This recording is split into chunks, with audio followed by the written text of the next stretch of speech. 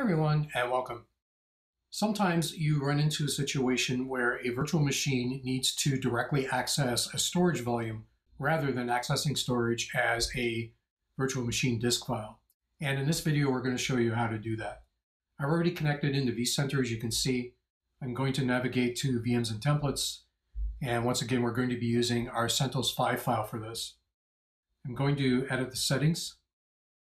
And we're going to add a new device. And in this case, it's going to be an RDM disk. So that's going to be a direct access to a volume. We'll select that. And we can see that we have one iSCSI LUN that's available to us. So in this particular case, it's going to be through iSCSI. I'll select that and click OK. And if we expand out the new disk, there are some options. We're going to make sure that the link from the virtual machine to the volume is actually stored in the same folder as all the other files for the virtual machine. That's what the location is about. We're not going to be sharing.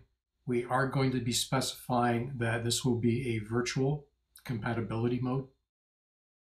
You'll be able to see details about that in your theory book if you're interested in it. And that's really all we need to do for that. I'll click OK, wait for this to reconfigure, which is now done, and we'll power on the virtual machine and make sure that we can see that. Okay, so our VM's powered up and ready to go. I'm going to launch the console and we'll log in as root.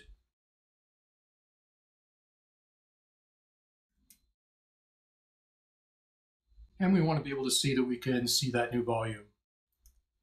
We use fdisk-l as our command. And with the results of that command, we can see that there's a /dev/sda device, which is the vmdk file. And there's also a /dev/sdb, which is that volume that we attach to. I'm going to exit out of here. And we're going to shut this down and remove the disk. So we'll shut down the guest and wait for a second for that to take place. Okay, that's done. We're going to edit the VM settings.